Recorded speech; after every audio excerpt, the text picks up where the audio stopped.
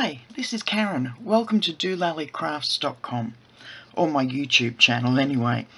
This is the card we're going to be making today. It's been a while since I've actually made any cards, well, any cards for YouTube.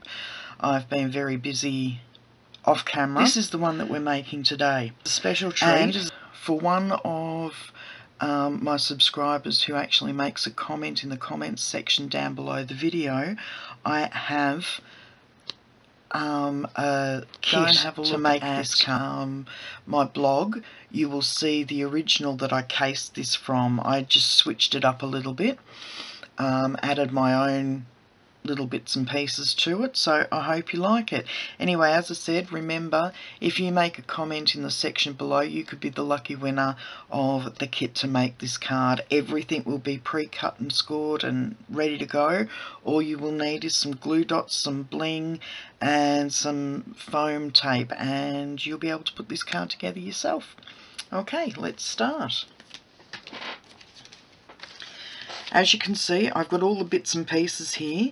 I've already pre-cut this piece for the sentiment because I didn't want to have the table shaking and whatnot with the big shot, but also I needed to use this to trace around the edge so that we get the border, because there is only one of this style of die in the Apothecary Accents die set, which is no longer available, unfortunately, but that's another reason that I pre-cut and scored this, or pre-cut it.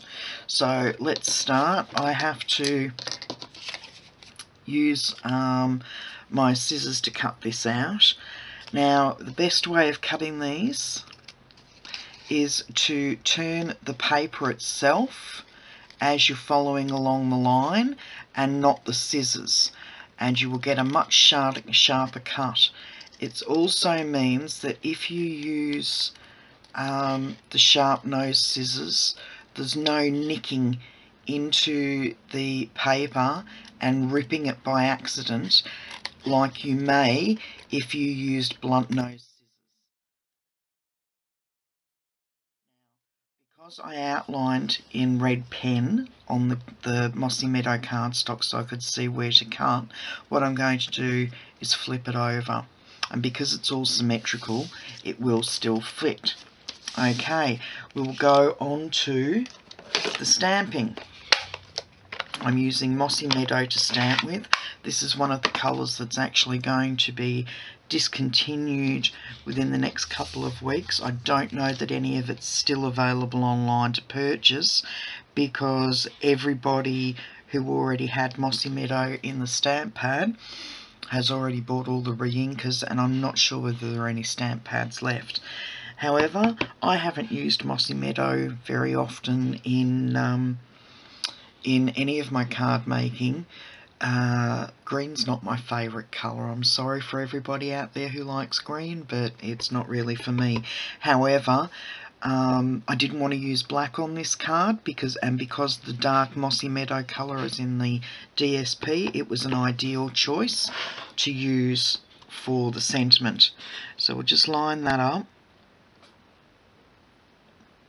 The sentiments I'm using today are out of the new Sweet Sayings that will be available in the annual catalog, the new annual catalogue that's coming out. Sweet Sayings was actually released as part of our Occasions catalogue for spring of 2016, or the new catalogue that's finishing at the end of this month. However, you don't need to worry about not being able to get Sweet Sayings, because, as I said, it's been renewed into our annual catalogue. Okay, before we put Mossy Meadow away, excuse me, my throat's really croaky today, we will put the inside saying in. And if you can hear noise in the background, that's my daughter. She's emptying the dishwasher for me. There we go. So it's got Celebrate You on the outside, You Wonderful Thing You on the inside. Some great sayings in Sweet Sayings this year. Okay, we'll just flip this one over since it's going into the inside of the card. And yes, you'll see I'm not using my Stampin' Up roller because I've run out and I'm waiting for a delivery. So you'll see me using a couple of, as I said, because of all the cards I've made recently, I've run out of so many of my supplies, and I've had a wedding. My oldest daughter got married recently, so I've had a wedding to prepare for, so I haven't really had any spare cash either. Okay, now I'm going to bring the paper trimmer in because we're going to make a hole in the front of the card.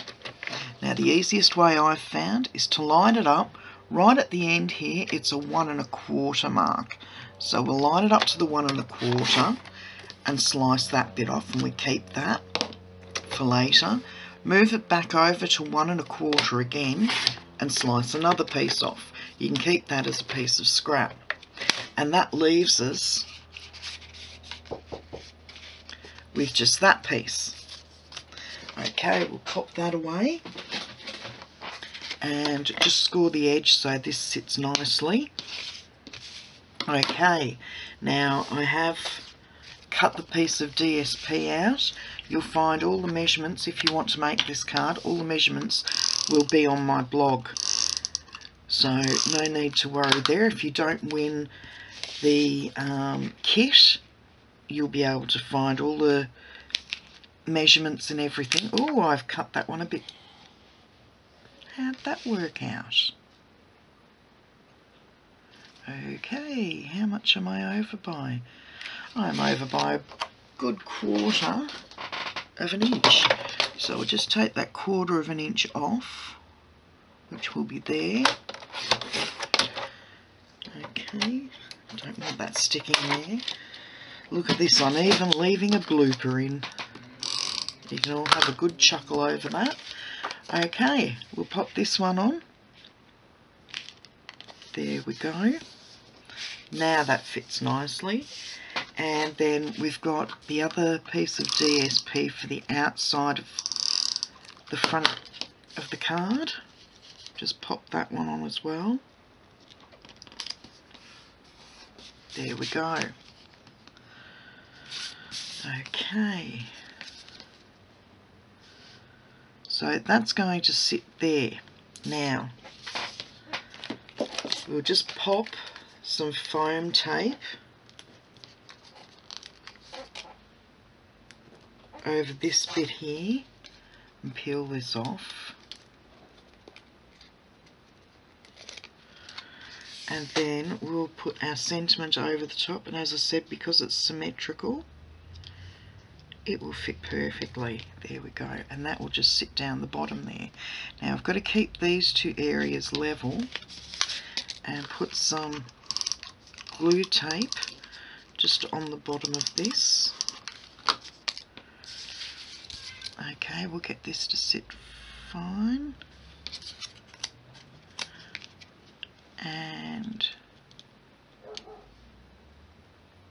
pop that on there. And if you can hear a cat meowing in the background, that's my daughter's cat. At the moment he just doesn't want to be away from me, not her. So because I've locked him out of the room, he's having a conniption fit outside. Okay, now I pre-punched Calypso Coral, which is in the background paper there. And I will just punch out another flower in the blue. Just pop those up and flip them over. Grab our glue dots and just pop a glue dot on the back and just leave them sitting there lightly just in case we need to move them.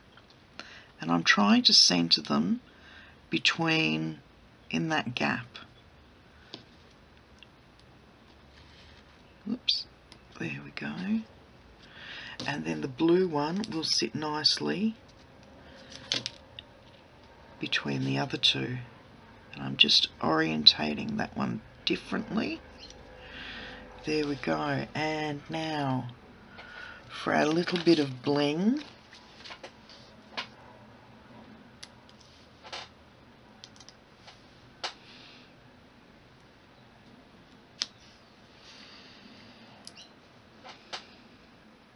for the centre of the flowers. Just pop those on quite stiffly there, and you can flip the flowers back up again. Oops. Like that. Just flip the petals on to give them a little bit more body, like so. And then we just add, oops, one more little bit of bling so that it looks like the labels have been affixed properly. And there we go.